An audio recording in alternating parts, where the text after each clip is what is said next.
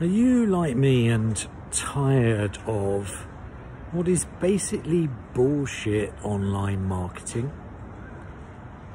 So recently I took another risk. I am a risk taker. I do believe in investing in myself. And I hired a couple of people to market my work. And basically after getting me to list all my what's called assets, all my videos, all my digital assets, which took me maybe four or 5 hours. And then after a kind of lengthy assessment, I was sent a PowerPoint template, the 3 secrets of this. And to my chagrin, I went ahead and delivered that presentation to a few people, but quite frankly, it was bullshit. And I wasn't comfortable doing it. I couldn't really be myself. So I'm telling you this because I'm very experienced at what I do. I'm an expert in my field. And yet I, like probably everyone else, am prone to the grandiose promises of others. I want to grow my business, probably like you do, or whatever it is that you do. You probably want to go up the corporate ladder or expand.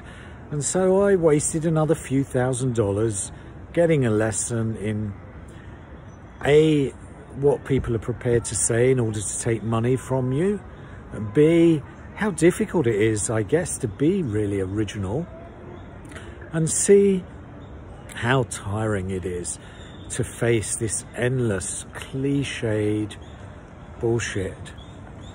So I have a mentor who is a genuine man, who is a true artist.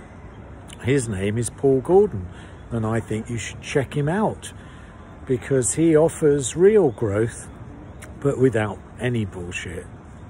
Yes, there are some methods involved, there are some steps involved, etc. But really, genuinely speaking, I think he's a one of a kind. And when it comes to it, surely that's what you should be.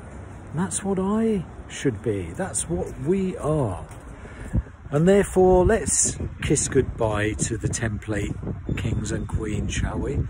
Let's say farewell to the 3 secret, slick, savvy salespeople whose promises are empty, whose ethics are shaky, and whose delivery is questionable. And instead, let's focus on raw, genuine, but strategic presentations on camera where our charisma can come through in the way that we most enjoy and in the way that people most enjoy to receive it. So here's to originality, here's to your power, and here's to you never making the kinds of mistakes I've made with your hard-earned money.